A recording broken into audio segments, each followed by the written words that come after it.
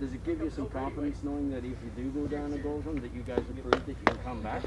Yeah, like I've said many times, we're capable of scoring against every team in the league, and we've shown that. So we've even showed that, in games that we go behind, like against a good side like Portland, where we were 2-0 down at half time, we managed to come back and get 3 in the second half. So I think no matter who we're up against, we know that even if we go a goal down, hopefully we won't, but even if we go a goal down, we're more than capable of getting 2. Confidence is obviously a huge thing in any sport, and you guys have probably got that. Yeah, I mean, I think we've got the right to be confident after the run of games we've had, so I definitely think confidence isn't a problem in that changing room. Trivia time. You made your debut as a wee lad at 16. Do you remember who you came on for? I came on for Johnny, away at Motherwell. Yeah, I remember that game. So.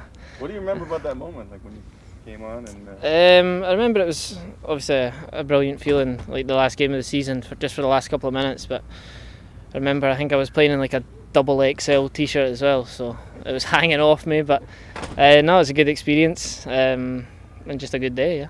Did he buy you a drink after last game when he was up here with you? Yeah, I met up with him after the game, and it was just good to see him. It had been a while since I'd seen him. Just spoke to him like by text and that, so it was good to see him just for a wee bit. Now it was a great result at home. Is there going to be any difference in this game coming up? Do you think it'll be a different feeling in this contest? Well, it's obvious that playing away at their stadium's a tough place to go, but we're going to have to treat the game in the same way that we went into the last one.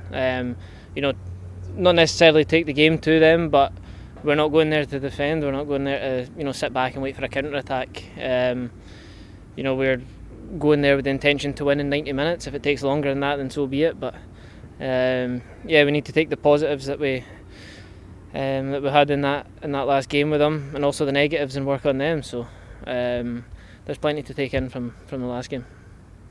Ryan, sorry, go ahead, George. Ryan, you're playing away.